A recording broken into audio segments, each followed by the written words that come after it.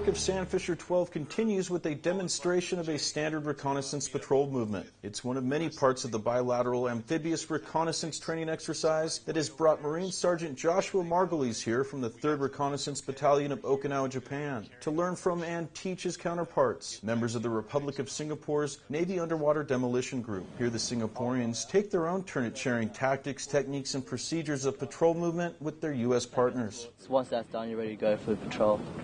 Continue on mission. All part of Sandfisher's ultimate goal: conduct bilateral recon and combat diving training while exchanging ideas along the way. Two militaries focusing on readiness and relationships for a stronger and safer Pacific region.